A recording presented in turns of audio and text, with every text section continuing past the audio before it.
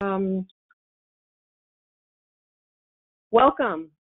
to the monthly Lean Enterprise Division webinar through ASQ. I'm Ellen Ermer, and I'm your host today. I am the chair of the LED webinars. We hold these webinars once a month. They're free to our members, and they are also recorded and put on the ASQ Lean Enterprise Division YouTube channel, so you have the opportunity to go back and listen to them. Everyone will be on mute, but you're free to post questions as you think of them. Howard has reserved about 10 minutes at the end to answer your questions, and we may try to answer some questions as we go through this webinar also, as he has some polls that he'll be asking. You will receive a certificate of attendance 24 hours after the webinar for your RU, and it's going to look like this. This is how you access it. So you will see this email, and you will see a certificate coming to you. In addition, just a little bit of a view of what it should look like on your screen currently, so that you're able to ask questions. You can see where the question bank is, and if you click that drop-down button, you can put questions in there.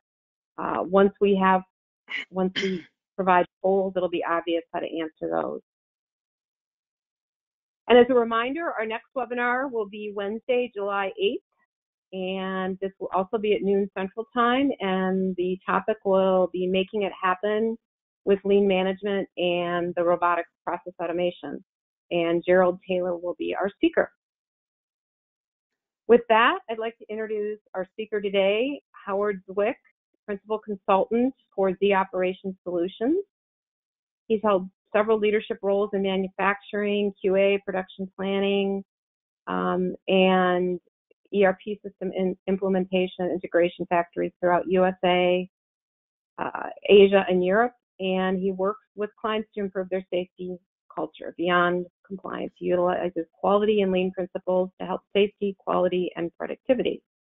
With that, I am going to hand over the presentation to Howard. All right, thank you, Ellen.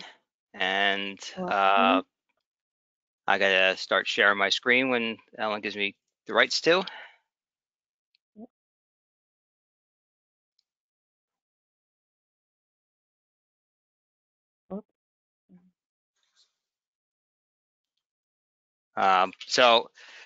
Okay, sorry, we're gonna get to share my screen. Perfect.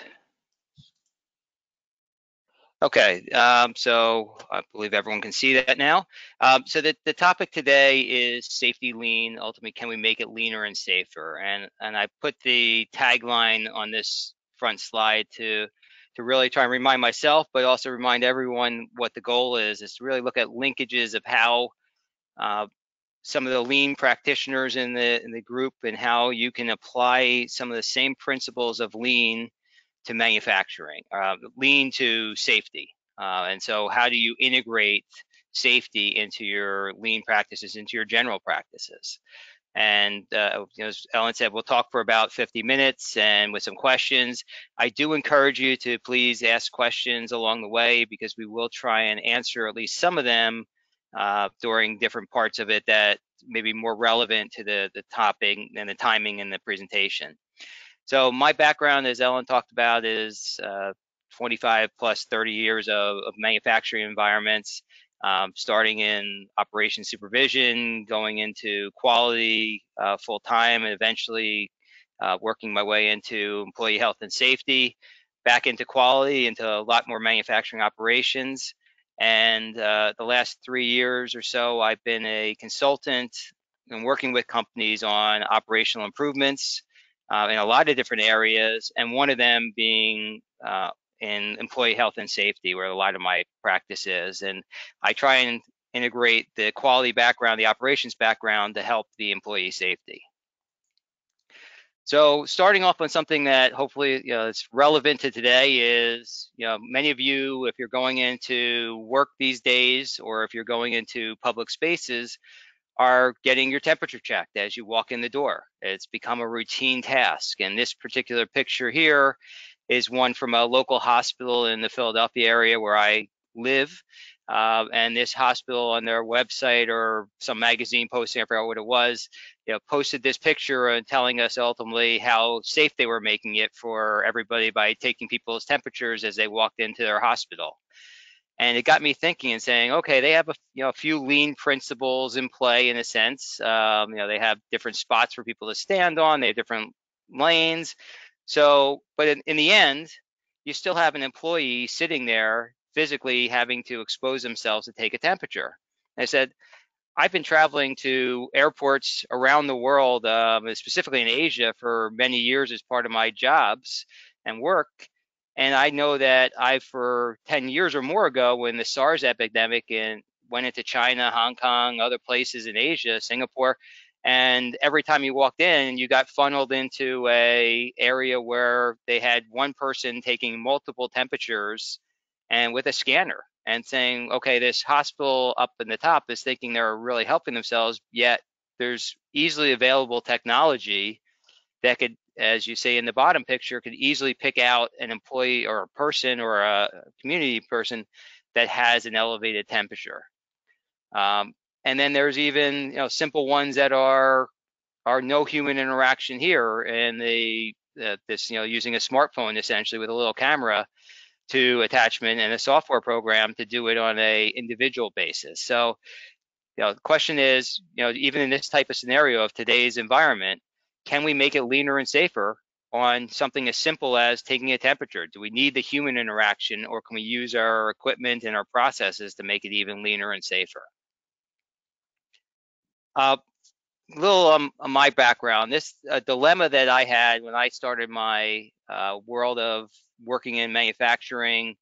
For those of you, the dilemma that we had, and I was employee number 2 of this company, and the dilemma we were presented was 052 plus 216 plus 0 plus 6 is equal to either a car, and this happens to be the 1988 Dodge Spirit or Plymouth Acclaim, or $1,000.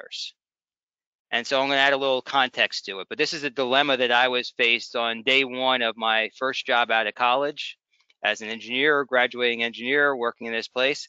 And what it was that we actually had 52 seconds plus 216. So the company I was working for was Monroe Auto Equipment, and Chrysler, in the follow-on to the K car that had saved the Chrysler name, had retooled a factory in Delaware, and they retooled it. And as part of that, they had an agreement with the UAW to outsource the assembly of strut modules and the assembly of seats.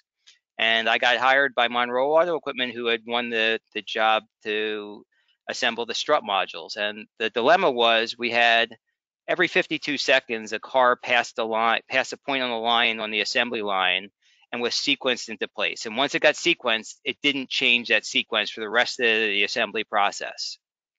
So it came out of the body shop, it passed the point, and they broadcast to us a left and a right strut module, which is a strut plus the springs plus all the assemblies. And that was broadcast to us, and we had to then deliver it 216 minutes later.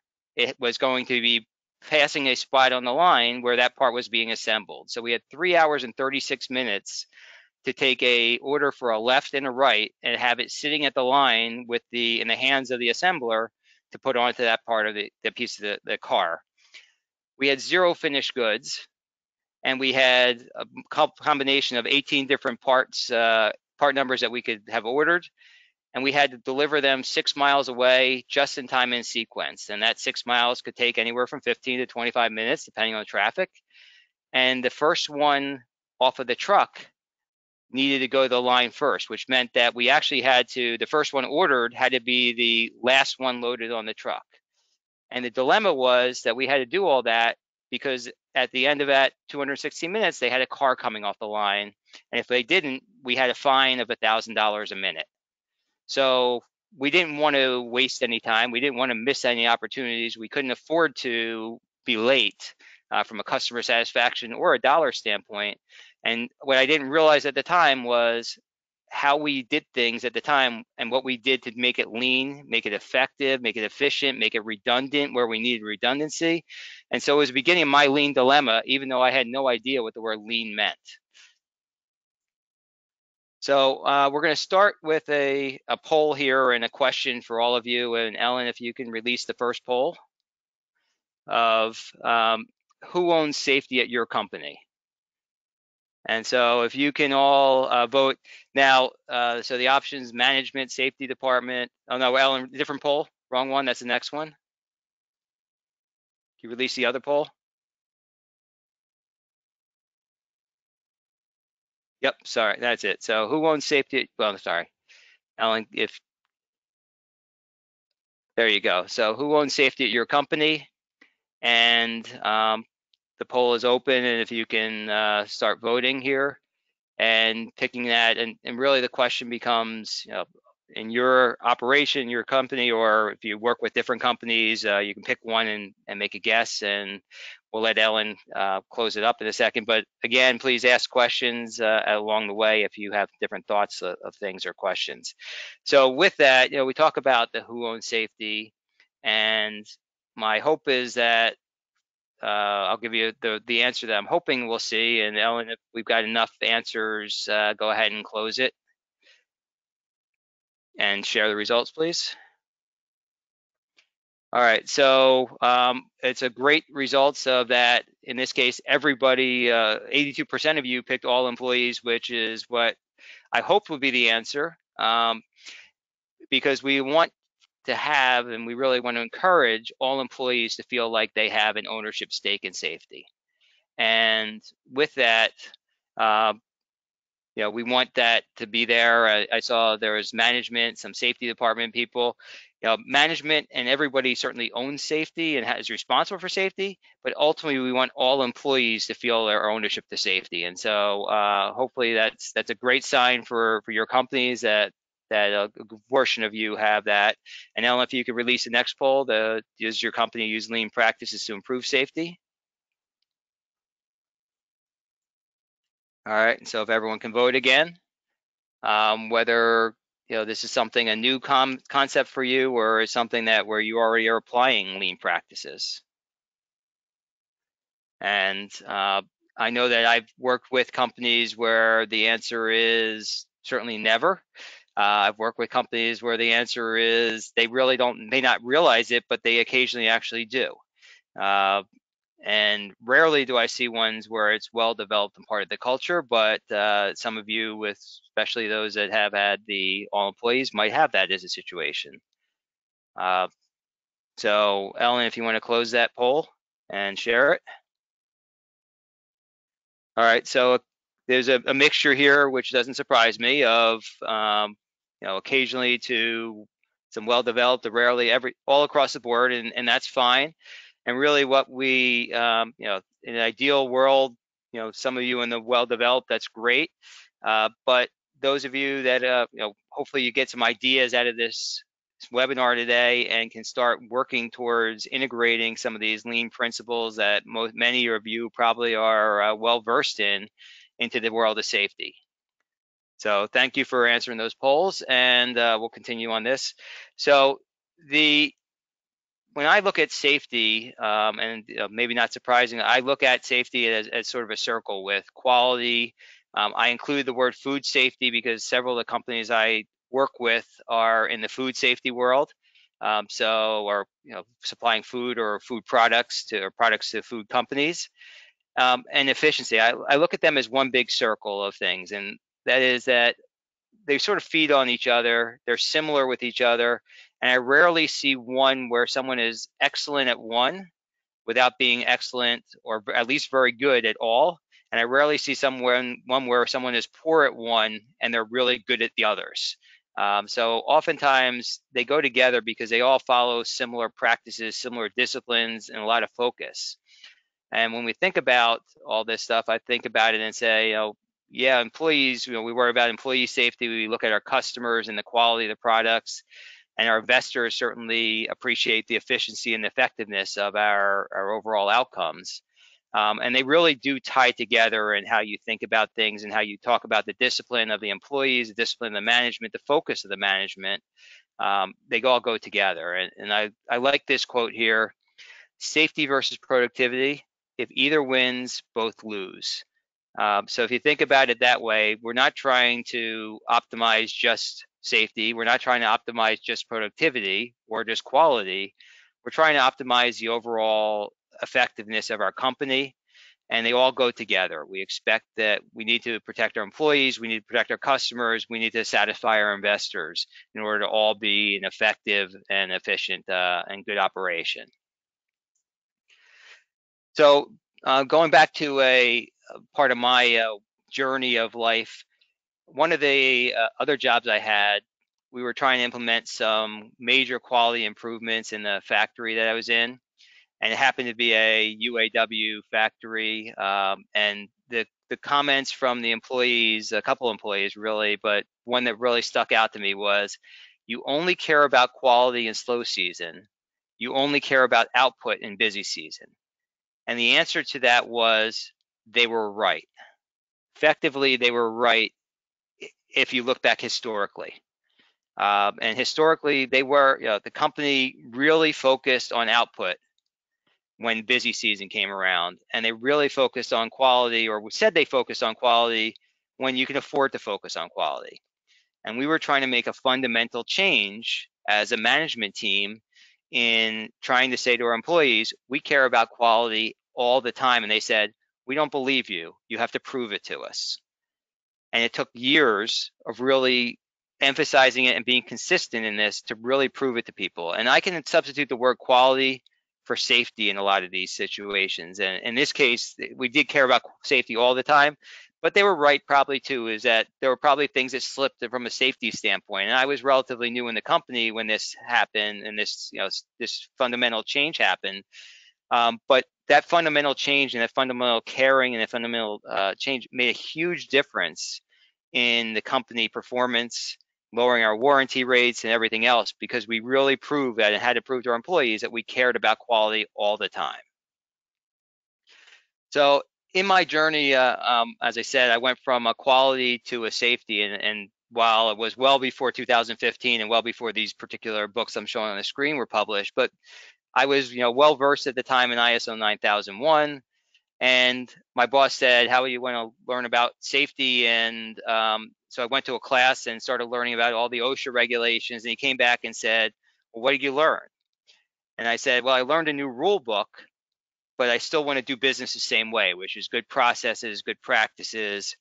And when I say I learned a new rule book, to give you a perspective, ISO 9001 is roughly a 30-page document.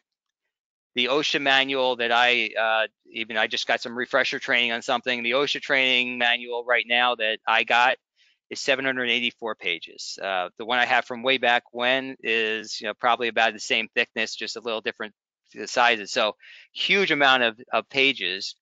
And then another factor is the ISO 9001 has roughly 131 shalls. So you shall do this. The OSHA standard, based on a search I did for the word shall, had over 16,000 shalls. So when we talk about the rules have changed from quality to safety, I've been through a lot of training. I will never learn all 16,000 shalls. But in general terms, there's a lot of rules to know, a lot of things to follow. And not surprisingly, when we're talking about employee safety, employees' lives that are affected. So there's a lot of different things when you talk about compliance in the world of OSHA, and EPA has another thousands of shalls. And by the way, I'll put a disclaimer on this. Don't quote me on this and publish it somewhere. I mean, these are things I found on the internet or did a search myself, but roughly speaking, you get the picture that there's a whole lot of things in the safety manuals that you got to learn and deal with from an employee and protection standpoint.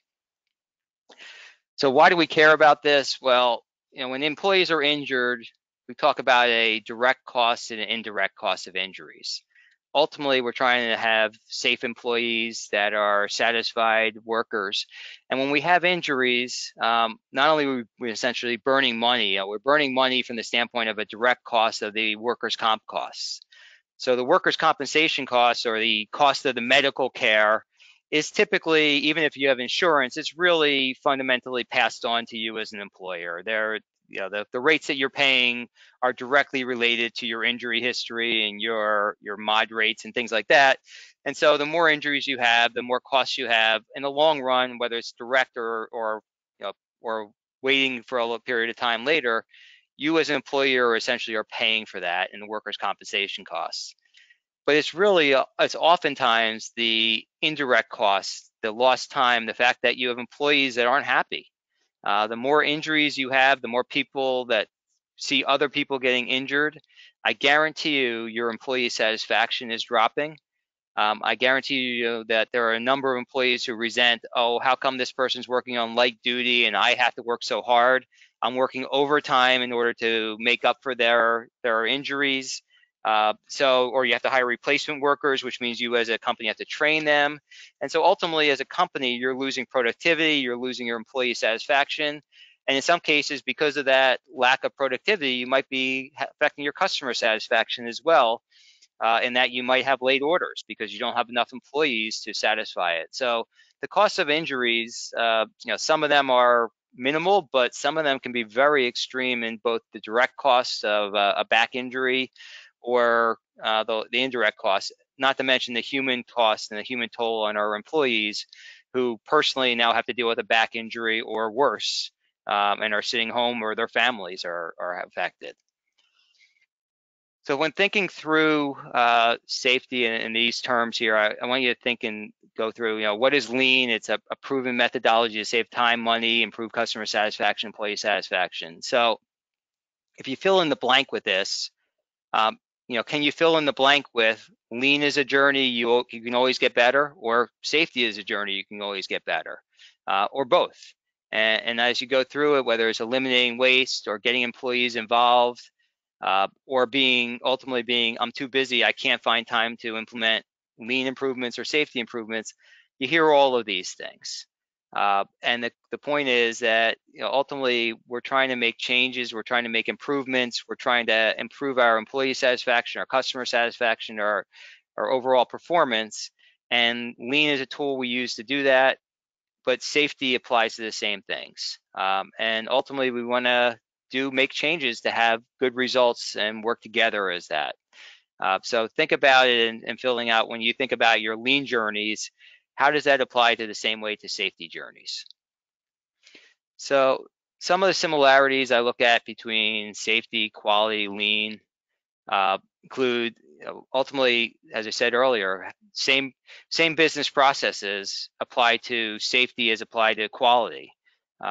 You want to have good business processes that effectively tell people how to do the work the best way you can. You want to train people to do it effectively.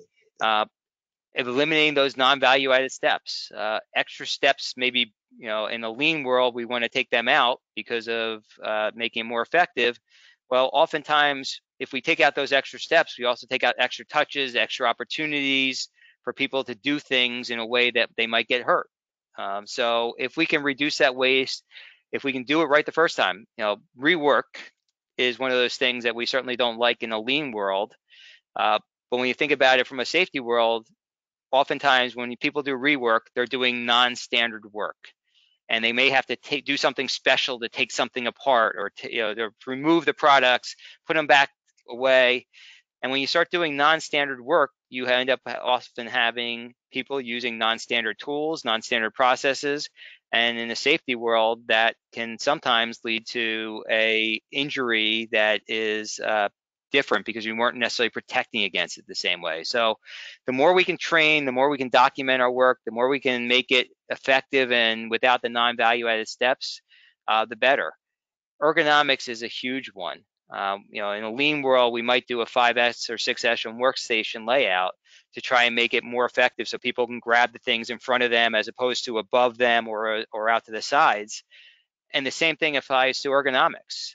If we can have people working in the zone that's right in front of them, it oftentimes is both leaner as well as more ergonomically effective so it's safer.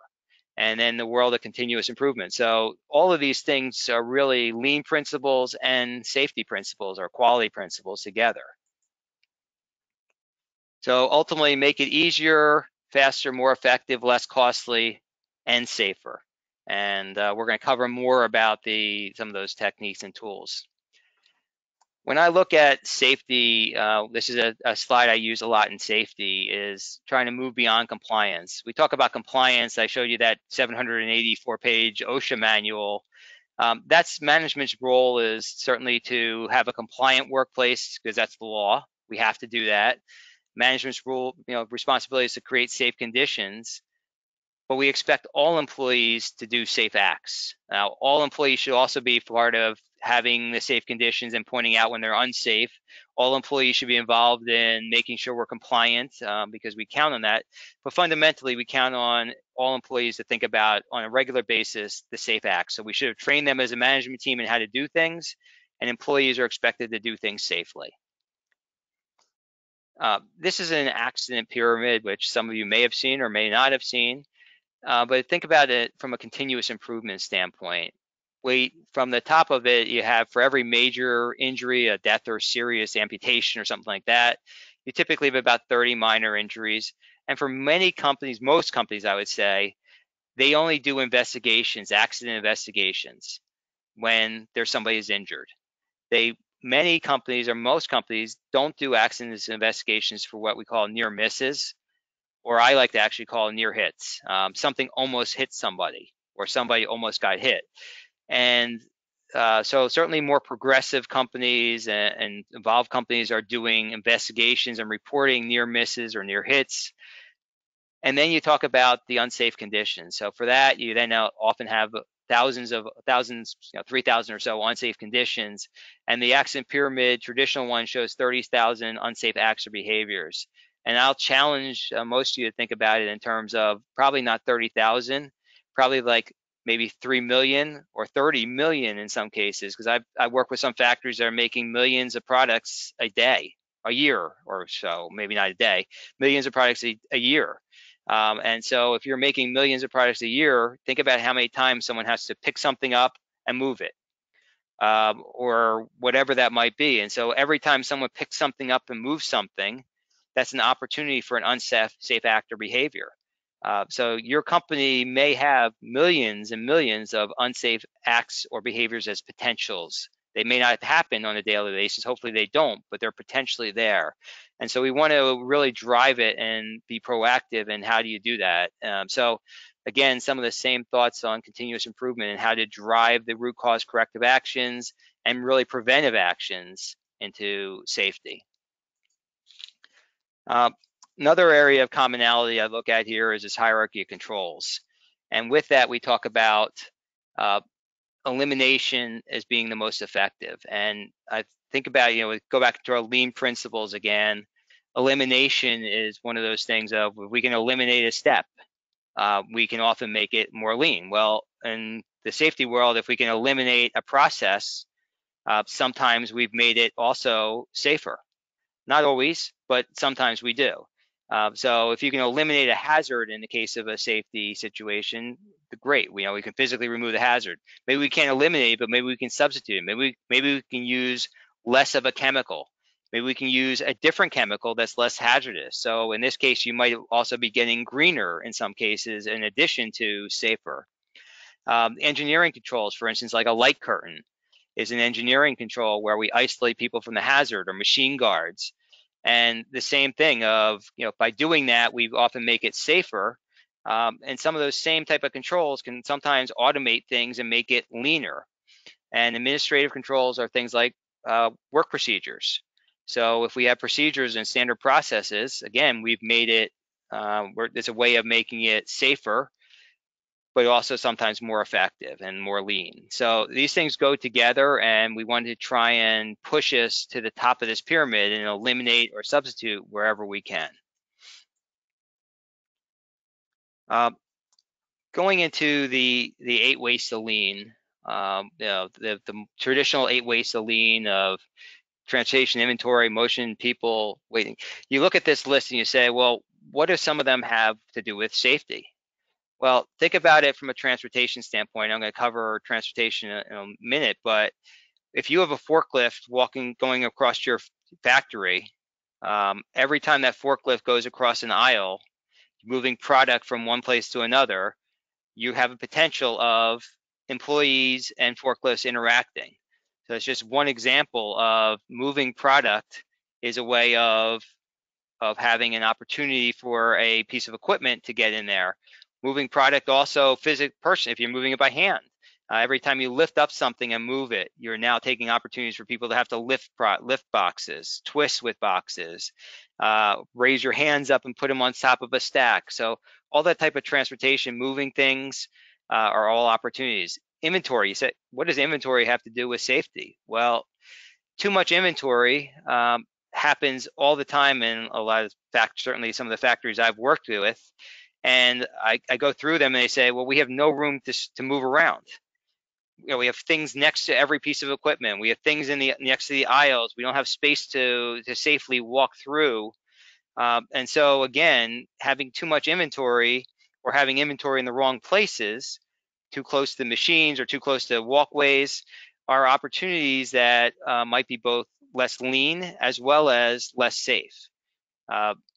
So when you think through these things, even that, so the overprocessing, overproduction going along with that extra inventory, the defects I talked about earlier of when you have defects and you have rework, those are opportunities for people to have to do things twice or have to do things in a way that's non-traditional. So with all of these things, you can take a thought through and think it and say, these things apply to a lean principle, certainly, but if you can apply these same questions and the same thoughts to your when you look at it from a safety standpoint, think about how we can take extra motions out of the process. Do we need people to really twist or lift? Can we do something instead and make it more safe? So all of those things can help us make it and make it more safe. So the more value by taking out and reducing these lean wastes can also make it safer at the same time.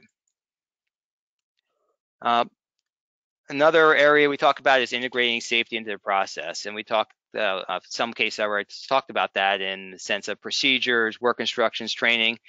We don't need a safety manual, just like I would say you don't need a quality manual.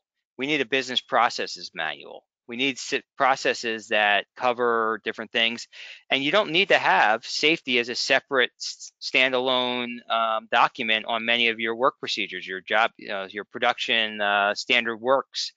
You should integrate. I would advocate integrating safety directly into your work state, your work processes. Tell people where just like you talk about process controls from a quality standpoint, we can talk about the process safety, the hazards that are involved, and what the controls are on those hazards. And a job hazard analysis is just an example of that I have here in the bottom of a way of looking at different work tasks, looking at the hazards involved, and then looking at the controls involved. And if you look at the example I've got here, if you can read through it enough, but you can see that I've got a couple pictures in there.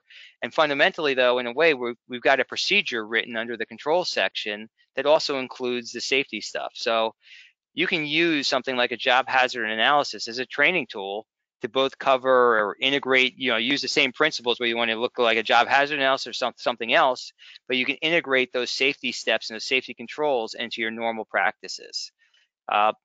And same thing with training. And so using these things together.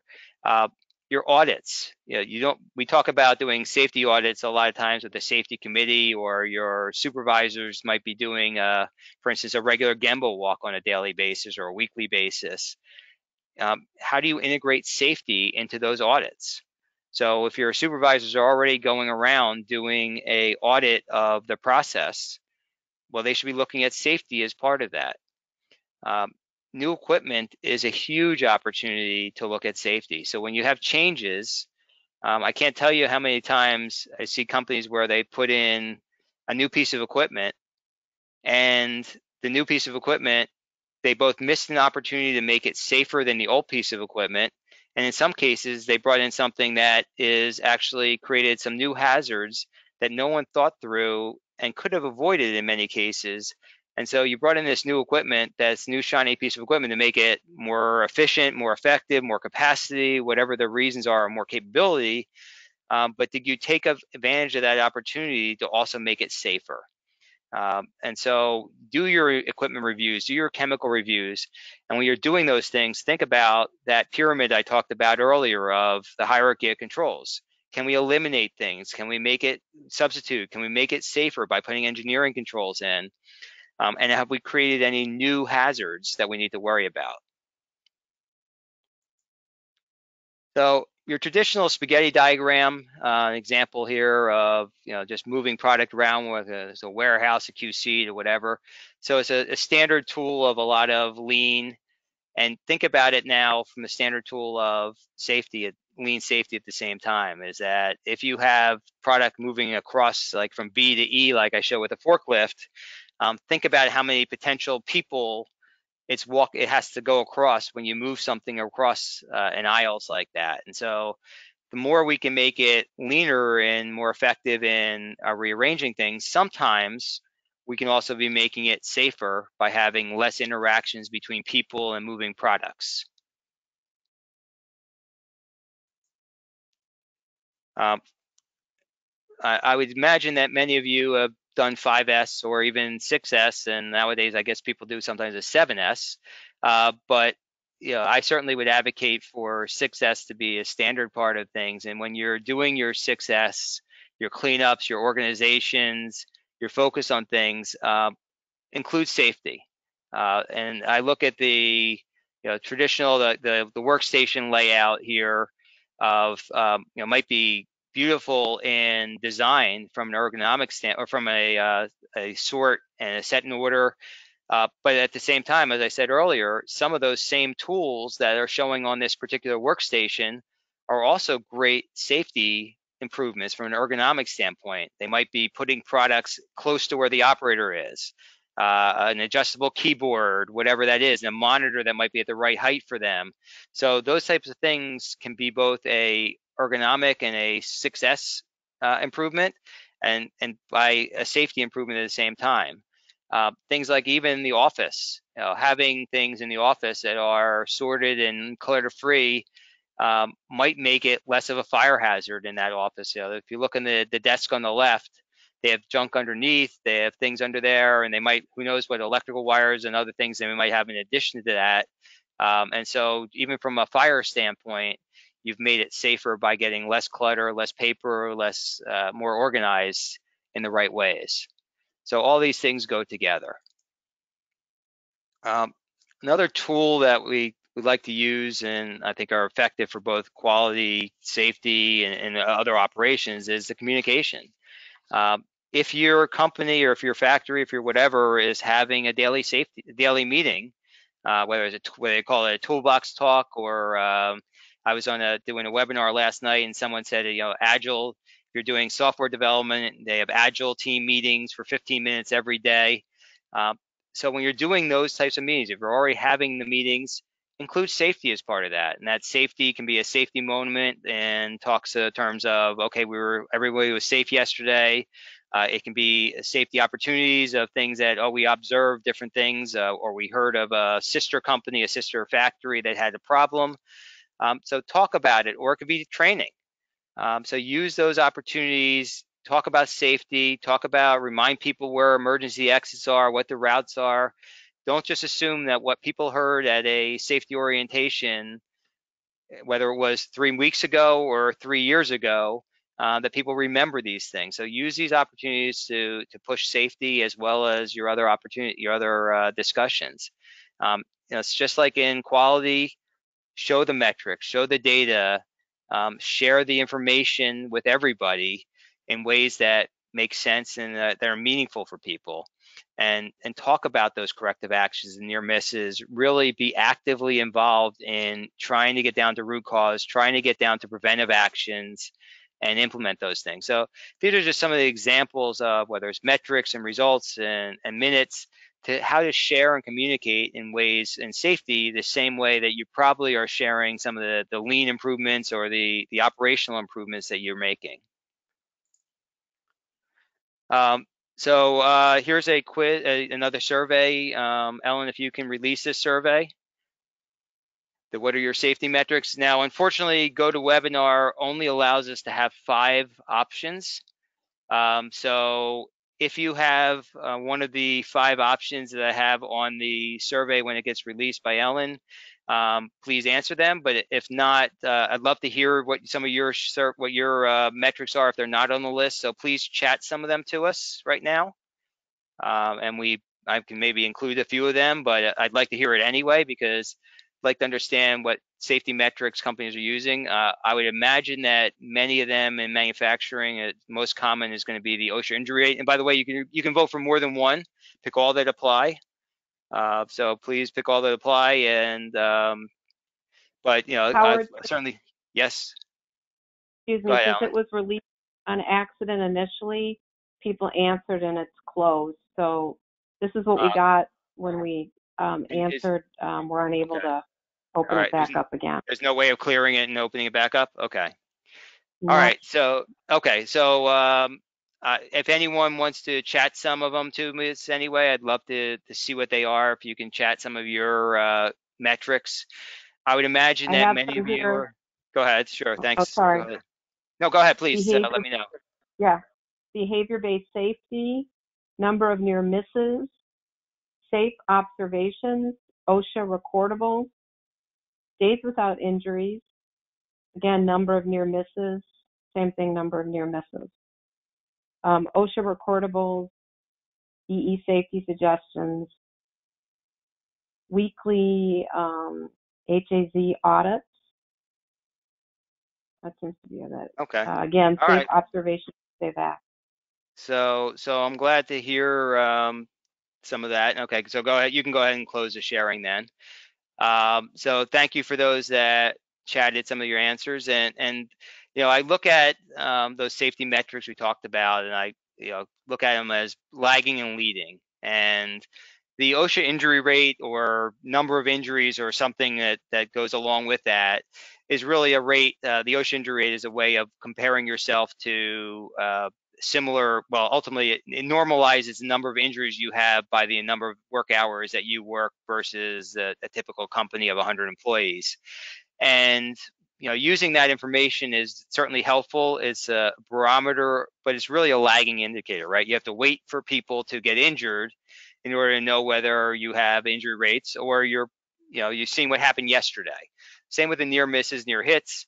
Now, what we do with that information and how we can use that information is hopefully a positive to go forward by doing that root cause corrective action, implementing those corrective actions, and on near misses, near hits, putting in preventive actions.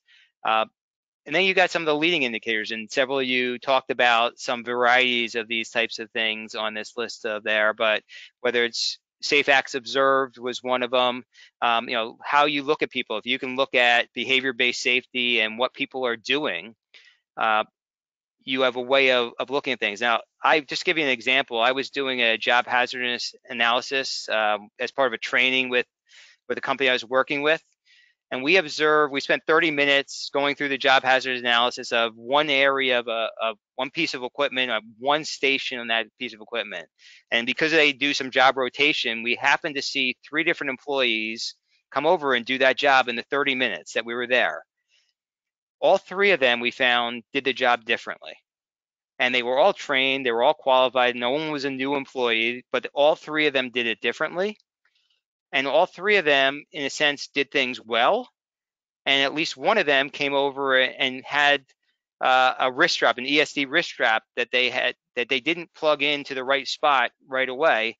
And so it's the first time I ever saw, and I've been to that factory multiple times, the first time I ever saw an employee come over and they were working on a line with this wrist strap dangling from their hand on a moving line. And it's something that the supervisors had never seen who I was working with. And so you look at those things, you said, oh, we saw a lot of safe acts, so a lot of people doing the right thing. And by one moment, in a sense, it all gets ruined. And this, it's an opportunity for improvement. And so using those safe acts observed or unsafe acts observed is just another example of being active in how you look at things and what you can find. So integrate your safety into your Gemba walks, integrate your safety into your other products. So these are just some examples, some metrics. And again, if anyone still wants to chat some more that you've got, please let us know because I'd love to see it at the end. So coming back towards our closure points, I brought back the same slide again, thinking back to the slide we had earlier of, is safety is a journey. Safety is about eliminating waste in our process, not just lean. So you can say both of them ultimately are these things, is what I would argue as we go through it. And again, they're go together, or you can apply some of those same principles to them. Closing up with some takeaways. Ultimately, how do you integrate safety into your operational support processes? Make safety part of the practices. The goal isn't to create separate safety thoughts and have a safety team that only focuses on safety. Yes, you may have safety managers, safety committees, people focused on safety specifically. You do want to have those things. I think they're good. But ultimately, having as much of the safety built into the way you do your business, the better off you are. So everybody should have a role and responsibility in safety. All employees, it should be accountable for certainly the managers, the supervisors, but really for all employees should be held accountable for safety. And I'm not saying fire that person, fire that person, fire that person because they do something wrong. We want to create that culture where everybody is working together and looking out for each other. So we want that culture of safety where people are thinking about how can we make it safer? How can I make it safer for myself? How can we make it safer for the people who I'm working next to? And ultimately with that, we work on involving the employees in that safety, looking at the metrics. I really believe that better safety ultimately saves you money. It is a very hard thing to measure, because when you think about cost of quality is something we use in the quality world. You can measure certain things in quality, and sometimes you can say it's hard to measure. Well, cost of safety in the same way is very hard, because what do you wait for? Well, we can wait for a workers' comp to come down, but you know what? That's a really lagging indicator, because it takes a couple of years for your workers' comp to come down. You can have less injuries, but you may not even have less injuries when you make these improvements.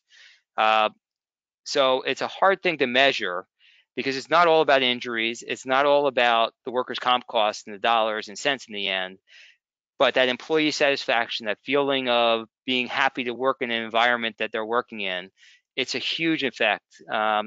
Every company I work for has struggles to get enough employees, certainly in the manufacturing world, but really any industry, up until recent COVID stuff.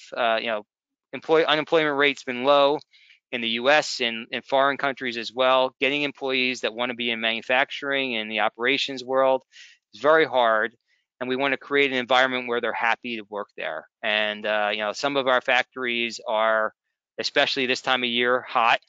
And guess what? People are now wearing a face mask while working, so you have to worry about heat issues even more so. So we want our employees to feel satisfied and not feel upset and scared, really, to be in the workplace. We want them to be alert and aware of the hazards, but we want them to work effectively and efficiently with that, and hopefully that helps improve their satisfaction. In the end, I call that really a developing trust. Our employees and the employees' families are trusting us every day that we have created a workplace that is safe and a good place to work. And if we want employees to help us make improvements, and this is really employees at all levels, if we want people to help us make improvements, they have to have some trust that as a management team, the management's doing things right. Because we want our employees to go home safe every day, whether it's to their spouses, kids, dogs, recreation events, sporting events. We want people to go home safe, the same way they came in. And employees ultimately are trusting us on a daily basis to create that environment.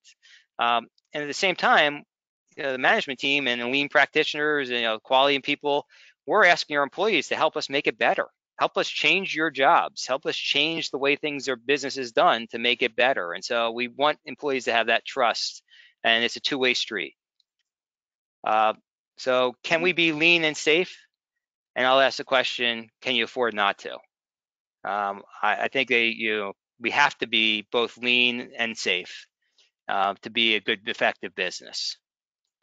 So with that, we'll turn it over right on time, I guess. We've got 10 minutes left for questions if anyone has questions. So Yes, if you, thank you, Howard. Great presentation. I will start with one of the first ones that came through earlier. I think you spoke to some components around change management and safety. And this question is, what would be the first steps to do in order to break the resistance to change? well, I don't think I have the magic elixir for that. But I mean, I did the previous slide. I talked about trust. I think it goes a long way. There's communication. Um, we have to. You have to develop that trust with employees, and I go back to one of my early slides where I said, the people said you only care about quality in slow season, you only care about output in busy season. It took 3 years really to convince people that we meant it. We had to be consistent in our application. We had to be consistent in things. I think there's a personal involvement that goes along with this too. There's people. Everybody's a person, and I go back to this slide here, right? We want employees to know that we want them to go home safe on a daily basis. It's a people factor. So you have to have the systems. You have to create systems to deal with change management, but you have to have people trusting you that you're going to work with them, and that's not easy to do, especially if you're going from a place of non-trust. Takes time and patience. Yep. Second question, can an organization integrate lean with other best standard practice techniques, i.e. Six Sigma, just-in-time, quality circles, to achieve optimum results on a continual aspect? And if so, how can they do this irregardless of the size? Irregardless of the size, you said? Of the organization. Size of the organization. I mean, I think that, when I look at the lean thought process, I drive my wife crazy to pick on her. I'm an engineer by training. I've got two sons who are now young engineers. One just graduated with his degree. So my wife gets to think that she's 3 against 1 a lot of times in our thoughts about efficiency and effectiveness, and for us it's just a natural factor on things. And so I look at the same thing, is that yes, I mean, absolutely integrate safety into every aspect of your thought process. Integrate safety and the lean into all aspects. Safety is just, it can't be an afterthought. It's got to be in the forefront of our minds, because all it takes to be unsafe. I use an example. I'll ask everyone to do it themselves now. Think about if you cut a bagel. I like bagels, so when I cut a bagel, I'm gonna try and get in the right front of the camera. The question is, are you cutting a bagel like this, or are you cutting a bagel like this, or are you cutting a bagel like whatever? Integrate the safety into every thought of your process. If you're cutting a bagel like this, you're cutting it towards your hand. And as my father, when I corrected him on doing that, a while ago, he said, "Well, I've been doing it forever that way. And I've never gotten hurt." And so I said, "Yes, Dad, but it's only one time, and I see you in the ER." Right? So I think you got to, yes. I mean, I think that the top organizations are integrating safety into every aspect of what they're doing, because you can't separate it. I look at it as an opportunity. When you get a new piece of equipment, I think companies are missing the opportunity. I talked about a new equipment safety review. I think companies are missing the opportunity to think about safety up front when they buy new pieces of equipment. They too often think about it, oh, we'll just worry about it after. We'll train people after we get it installed. Not what are the things that we have as an opportunity to make things better. So yes, incorporate it all together. And how can we be proactive about those thoughts, right? How can we begin to understand if that equipment has some potential risks and what we can put in place to mitigate those, or at least prevent those? Absolutely. Yep. Next question. What do you expect to happen in safety when the companies in the future would rely more on automation? The idea of automation and safety. Well, I mean, certainly, you see it all over the place. Robots replacing humans, lifting mechanisms, and it's an example of. I mean, we still have humans involved. There's still a human being that has to go in and fix the robot, by the way, which means you Hmm. still need to do lockout, tag out. You still need to do maintenance, so you're going to do maintenance on that robot, and so lockout, tag out becomes a huge factor for the maintenance person or employees around it.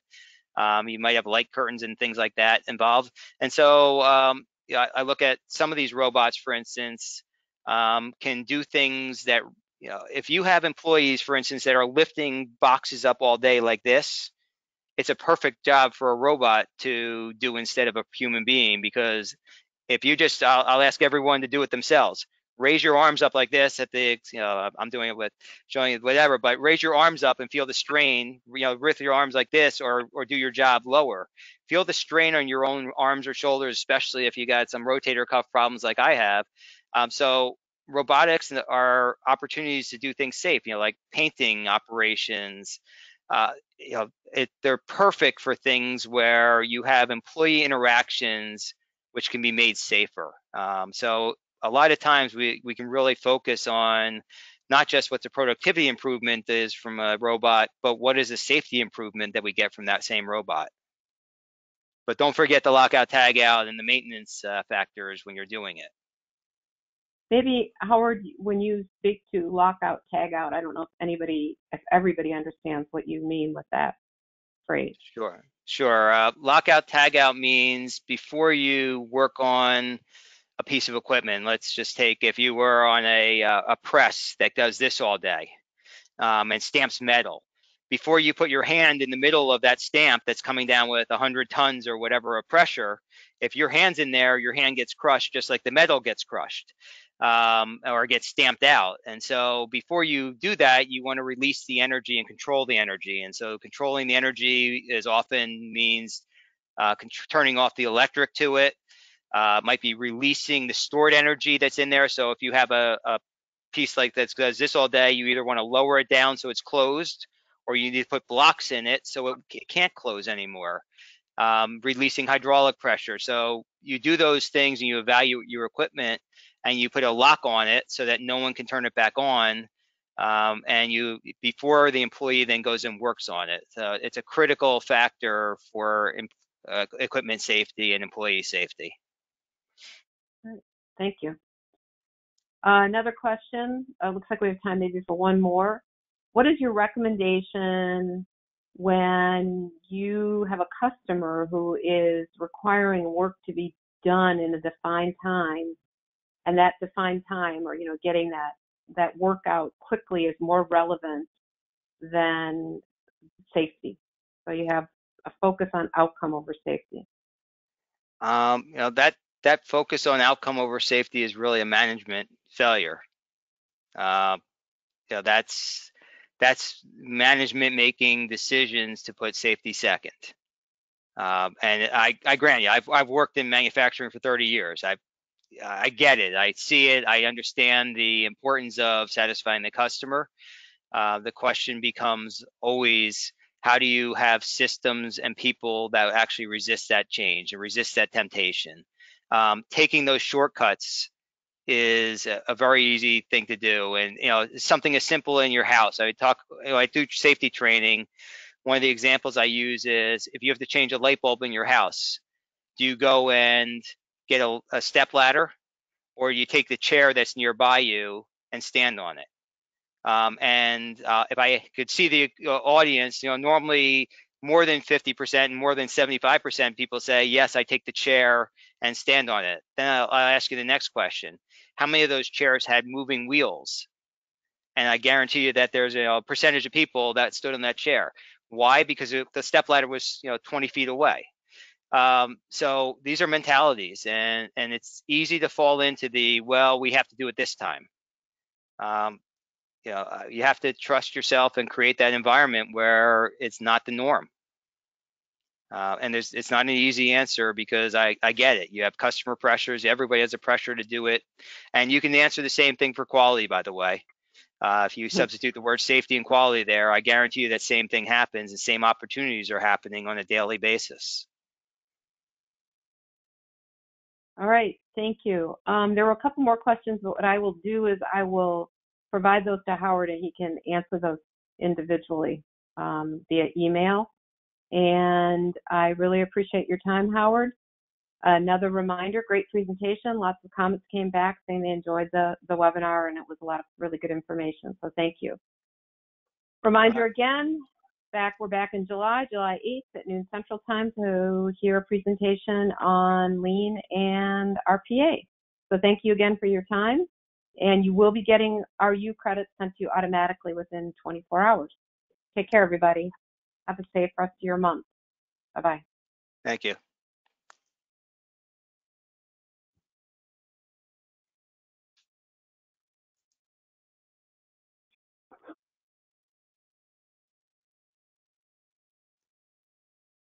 So Frank, you're still there?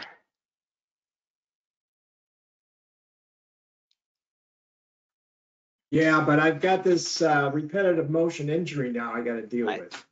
I see that now. I see thank you for your comment. I guess we're still on air showing the screen.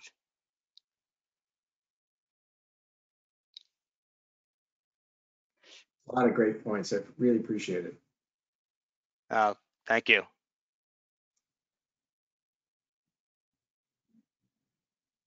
Ellen did a great job too. Everything Is went well.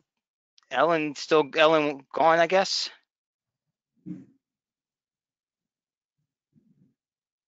I'll stop sharing my webcam.